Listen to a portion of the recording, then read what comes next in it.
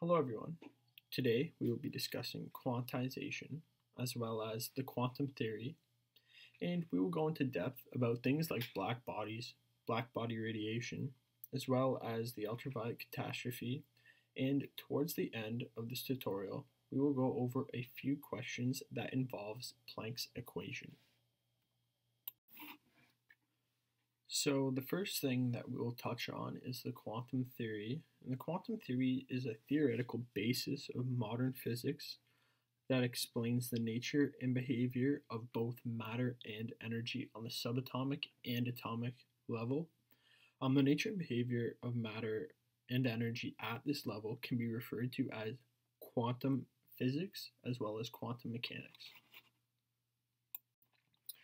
So now we're going to move on to black body radiation, and this is when certain objects are called black bodies because they emit electromagnetic radiation of all wavelengths.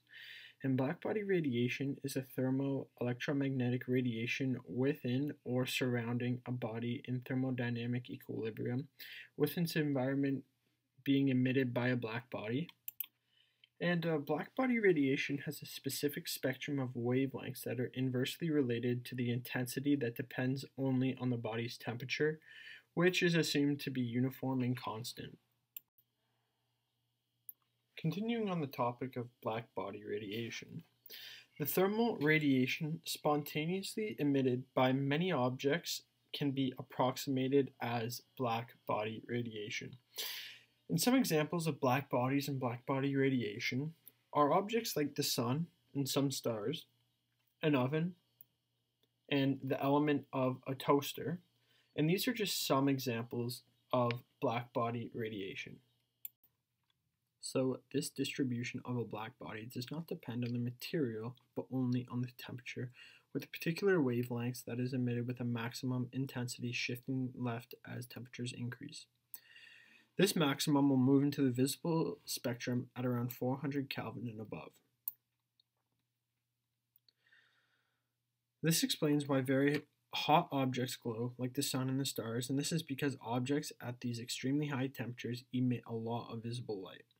For instance, the human body only emits around 310 kelvins, which is why we cannot see each other in the dark.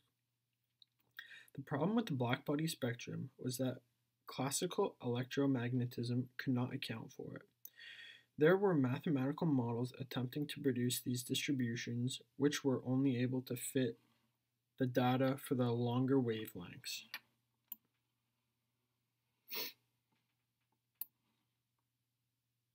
But what they did not expect was for the UV portion of the spectrum to dip to the left. Instead, what they predicted was the intensity would continue increasing as the wavelength decreased, becoming infinitely large as the wavelength was approaching zero. We know this is incorrect because every time you would use a toaster or an oven, you would get blasted with UV radiation. This conflict was called the ultraviolet catastrophe. In science, a theory that does not accurately line up with the observation must be revisited and revised. Therefore, physicists and scientists realized that the classical theory must be incomplete. Then came along a physicist named Max Planck who solved this problem by introducing a theory and an idea called quantization. Max Planck, who was a German physicist, discovered many things. One of the things he discovered was why radiation from a glowing body changes color.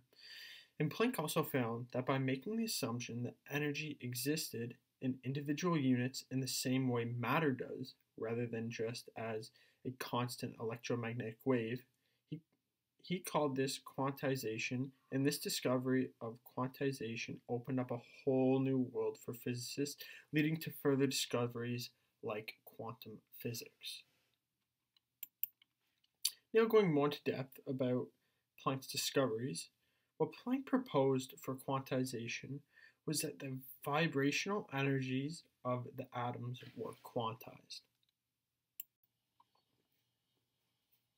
This means that rather than being able to take on any value from a continuous series, like classical physics had stated, they can only possess a specific discrete value from a set of accepted values. In this way, Planck was able to come up with an idea which is now known as quantum physics, and he was able to develop an equation for black body radiation. So now we're going to talk about Planck's constant and Planck's equation. And the equation that Planck came up with for black body radiation is E equals nh nu, where E equals energy in joules. N is a positive integer, which is what results in quantization.